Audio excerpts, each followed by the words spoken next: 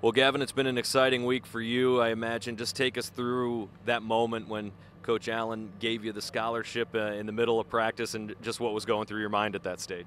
Yeah, I mean, I was overwhelmed with emotion. Obviously, I thought me and Coy were going to have to get after it, and I wasn't expecting it. And then I just got dog piled on, so a little scared at the bottom of the pile. But once I got up, it kind of set in, and it was a great feeling. I imagine it just speaks to all the hard work that you've put in since Jake Robinson said just since day one you put your head down and work. I guess what's your mentality as you came in as a walk-on and obviously now seeing that pay off as much as it has?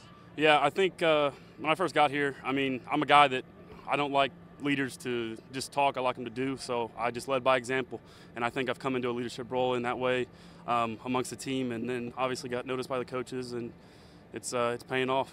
Gavin, your defensive line group seems to be one of the deeper positions that you guys have on this football team. How beneficial do you see that being as this season starts? Yeah, depth is huge for us, and Coach Hagan always prides on that, giving everything you got for as many plays as you can, and then we'll get you subbed out and get some fresh legs in there. So I think it's very important for us to get a rush on the passer and obviously contain the run. What's a focus for maybe you or the defensive line group as you get ready for an inter-squad scrimmage tomorrow? I think just being sound in our assignments, making sure that all the little things, all the details are taken care of and tightened up going into FIU.